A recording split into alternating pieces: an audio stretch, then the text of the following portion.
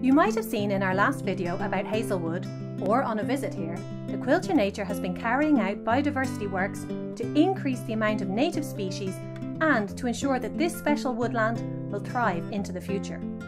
With the bulk of the invasive species, mainly rhododendron and cherry laurel, now removed, there's a chance for the woodland to start to regenerate.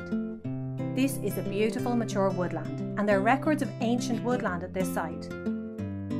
However, you might notice that there are beech and hemlock growing here, which, if left unmanaged, could crowd out other species. To improve the long-term prospects of the woodland, we're carrying out a thinning using continuous cover forestry management principles, or CCF for short.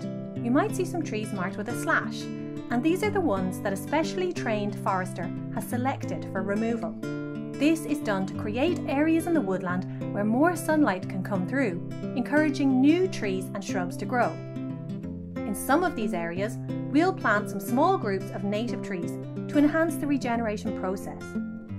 Trees are also selected for removal to make more space for native trees that are already growing in or beneath the canopy.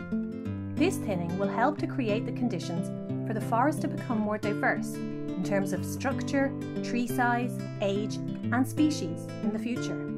We're also phasing out some areas of non-native conifers at Hazelwood, and as they're harvested, we'll replace them with new native woodland. One area that was planted in early 2021 with a mix of birch, alder, willow, rowan, Scots pine and holly is now growing beautifully, with a new path running alongside it. In time, we'll see a healthier woodland habitat that will last into the future for everyone to enjoy.